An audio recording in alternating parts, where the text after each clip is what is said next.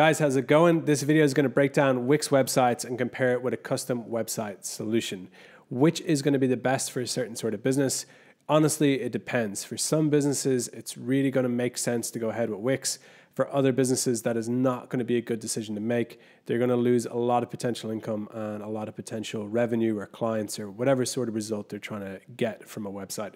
So in this video, I'm going to break it down, show you why I think that way, and just give you some examples of businesses that really benefit with Wix or other businesses that should really go ahead and build a proper website using a proper website designer. So for a business owner, this could be a really tricky choice to make. They want to invest the right amount of money, but at the same time, they want to get the biggest possible return on that money that they spent. When they look at Wix, they're seeing something that's very affordable, it's very cheap, and they're trying to compare this with more expensive web design, and maybe they're struggling to see what the return on investment with that is. I'm going to break it down across 3 different categories. I'm going to break it down on the initial price, the overall cost of the project, including the time invested, the money invested, and then the end result, that final product when it's online. What should you expect to see when it's up there from potential clients, from your potential income coming from the website, all those things that come as a result of having the website online. All right, so the first category I'm going to focus on is price. Just the straight up price of the project from the beginning, how much it's going to cost.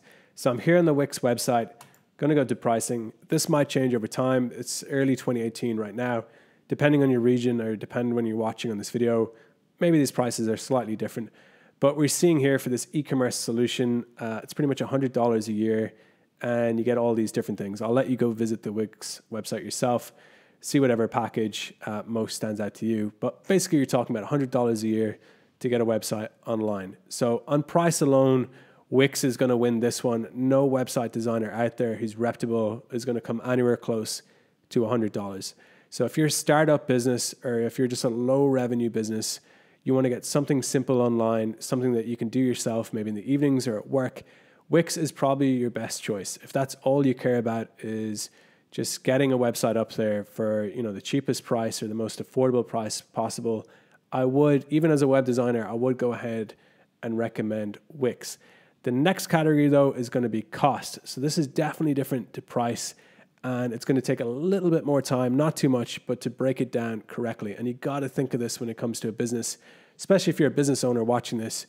You really got to consider not just the price, but what's the cost of these 2 different solutions. All right, so next up is cost. With cost, you have to look at not what the price is at the beginning, but what the project is actually costing you. And it could be potentially negatively costing you business in terms of clients, in terms of revenue, in terms of projects.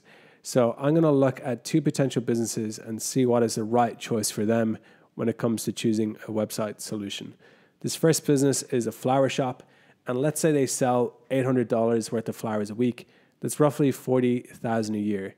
The thing you got to next look at is, where is a flower shop getting its business from? How much of it is coming offline? How much it is coming from online? So I'm not in the flower shop industry, but I would imagine for a flower shop, for a business like this, a lot of their clients, a lot of their sales are coming from where they're physically located.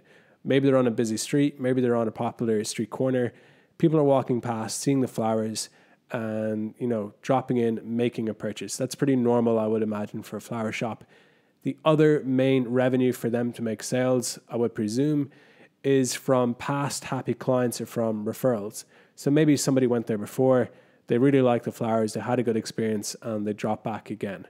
Or somebody went there and then they told a family member, they told a friend, and then that person pops in at another later stage and also makes a purchase. So let's just say 20% of their customers come from having a website. So we would say over a year at $40,000, potentially $8,000 of that is coming from the website. That's a 20% of their revenue. So let me just type this in, at 20% of sales. And then let's say an amazing website, a much better website, is going to increase sales, let's just say by 25%. So to save me typing again, I've already done the maths. At 25% of 8,000, you're talking potentially 2,000 more revenue. So if these people, in this fictional example, if they got 20% of their yearly revenue from their website, which would equal $8,000, if they improve the website so that it got 25% more sales, they're talking a potential of $2,000 extra per year. So why this is important is when it comes to, choosing what the best solution for them is, if they go out and hire a web designer for $2,000, it's basically going to take them 1 year of making 25% better sales from their website to even pay that off. So a much better solution for this business is probably just to do it themselves. Use some sort of website builder like Wix. Don't invest that much money because it would take a lot of time and a lot of potential sales to just even make back the initial money that they spent. But that is just an example of a smaller business. I'm going to show you where getting a custom website design really does make sense. So let's look at business number 2, which is a construction business.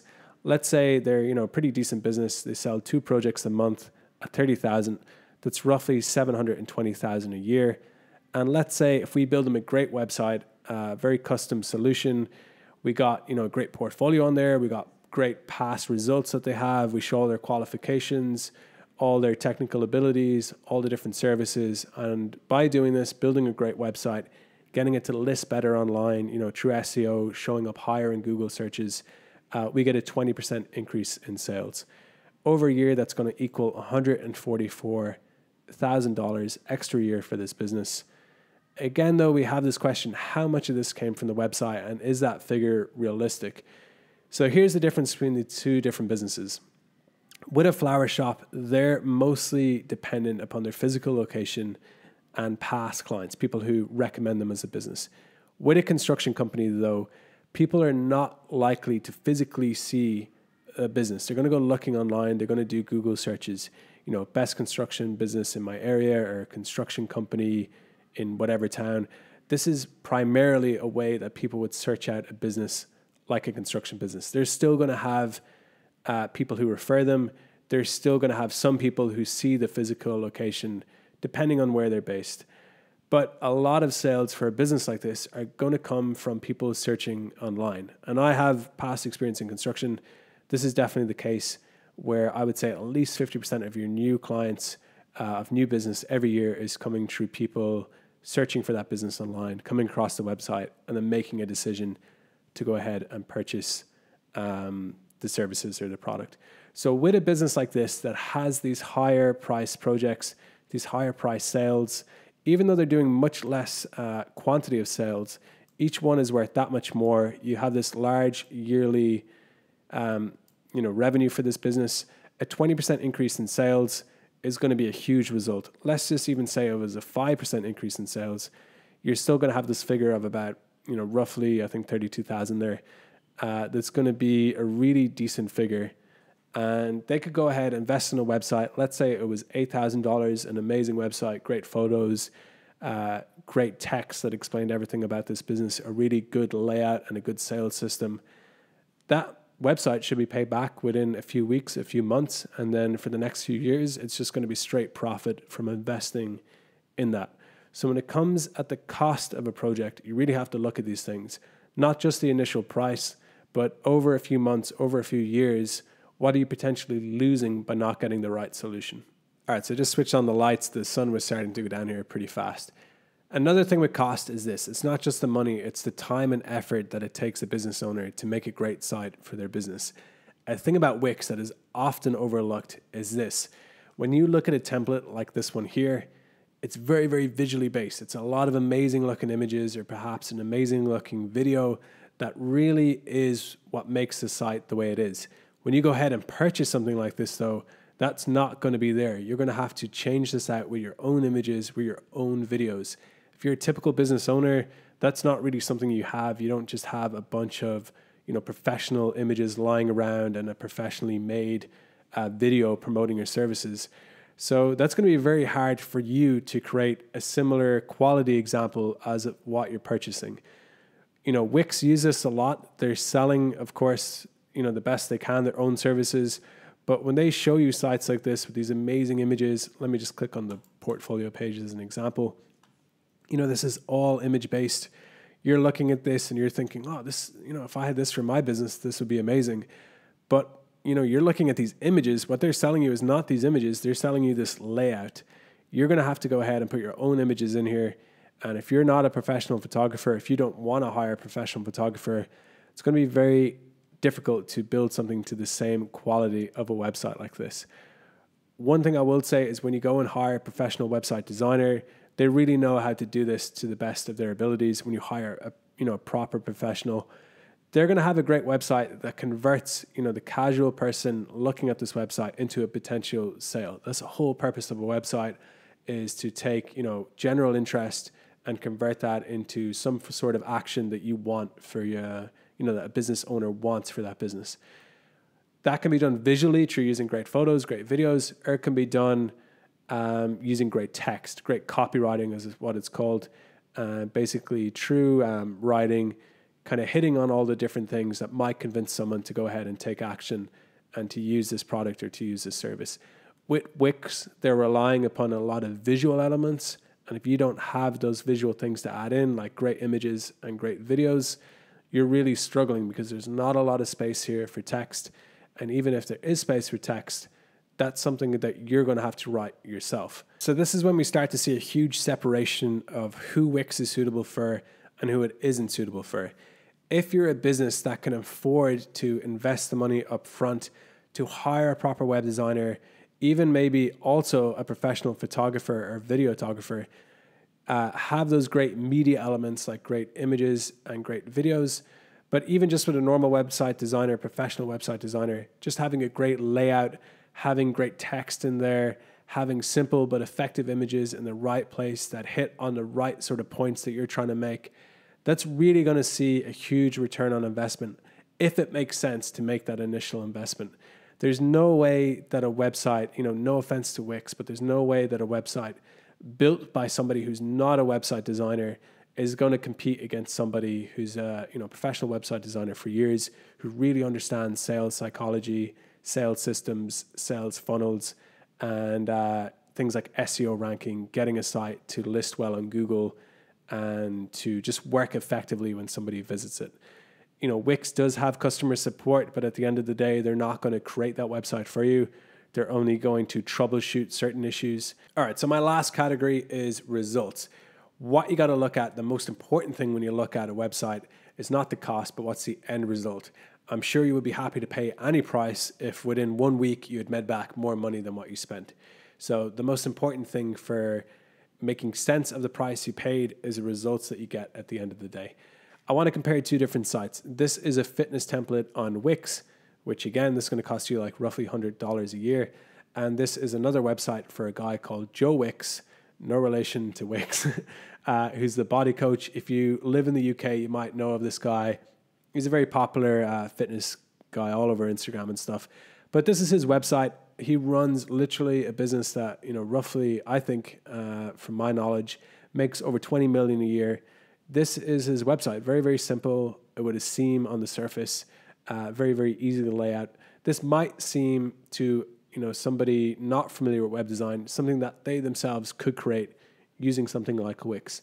So let's break down the different results. Let's look at this Wix one first. So a thing, again, what I just covered in that last section was with a template like this, it now looks great. You're looking at this on the Wix website, you're looking at these images and you're thinking, wow, this would be perfect for my business. The thing is though, you might have this very cheap initial cost of paying Wix for a template like this, but you got to go ahead and either use these very generic photos, or you got to go out and pay someone or do it yourself, take photos for your own business. Also, you're going to have to write up all this text and hope that you write it in such a way as to get sales, as to hit on the right sort of things, to promote someone to take some action, to sign up for your services or your product. The thing with a website like this, obviously Joe Wicks did not design his own website. He paid someone to do this. While this website looks simple on the surface, there's a lot of stuff going on here. So straight away, you got this great intro paragraph. You have these different, indicators that this guy is well known, that he's trusted, that he's an authority in his space. You have this section here. We're getting into different things included in his plan. I'm not going to go into huge detail with his site, but all these different things are hitting upon different sales psychology tactics or approaches. They're converting somebody, a very high percentage of people who visit this website into a paying customer. That's what matters here. That's what's making this guy millions upon millions a year. is his website is designed by somebody who knows how to sell, who knows how to turn cold traffic is the expression, but turn people visiting this website who might or might not buy and turn those people into somebody who did buy. That's going to be the huge difference for any business, is the results that you get from a website.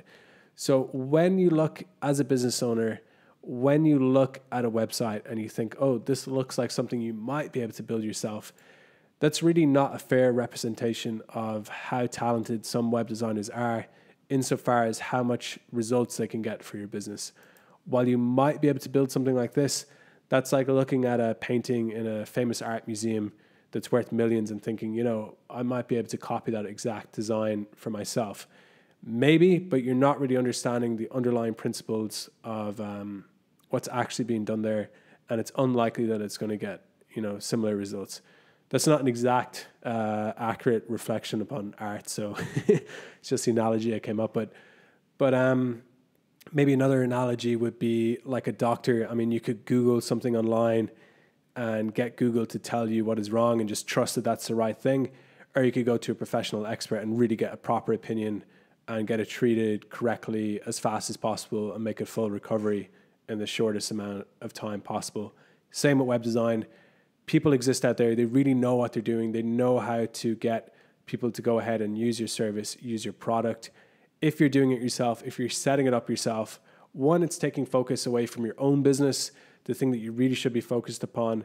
And two, if you do go ahead and do it, you really have to rely upon yourself to be able to do all these things and then compete against other businesses who might have hired an expert. So I will leave it at that. I do think that Wix is still the right choice for certain businesses, smaller businesses who don't want to spend that much money and probably won't see that much return from a website. But I do think if a business is going to potentially have a lot of revenue, either coming from a great website or lost because they didn't invest in a good website, then they really should go ahead, hire an expert, and get it done correctly. If you made it to the end of this video, I trust you either know a lot about web design or you care a lot about web design, either for yourself or for your own business. Please leave me a comment below. Let me know, what has your experience with Wix been, either as a business owner or as a designer, or if you prefer a custom website solution. If you're a designer, why do you think that's the right choice? If you're a business owner, how are you making that decision? What is it based upon? I'd love to see your advice, your comments. It's going to help out other people. It's going to help out myself as well to know what people are really thinking out there and what they see as being the best choice for themselves. Hit like if you enjoyed this video. Hit subscribe if you're into web design and you want to see similar content like this in the future. Thanks for watching.